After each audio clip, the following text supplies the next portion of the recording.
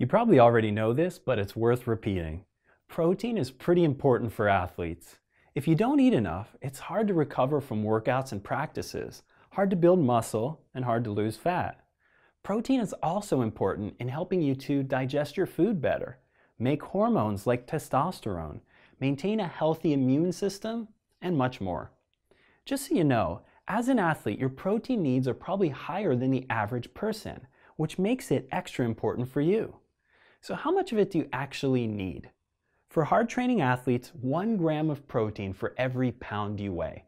Therefore, if you weigh 125 pounds, eat 125 grams of protein every day. 150 pounds, eat 150 grams.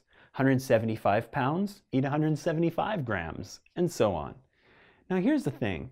Figuring out how many grams of protein are in the food you eat is easier than you think.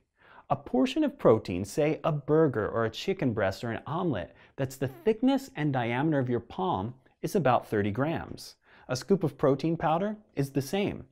So a 150-pound person would need about 5 palms of protein each day.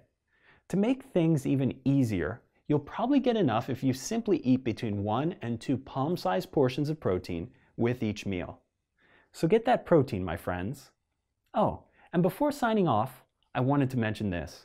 If you're interested in learning more about exercise nutrition for yourself or for your clients, click the link in the video description below. It'll take you to an absolutely free 5-day course I designed exclusively for fitness professionals. I tried to make it better than any nutrition seminar I've ever seen, and I think I've done that. But that's for you to decide. One thing is for sure though, the free course will make you a better coach. Until next time.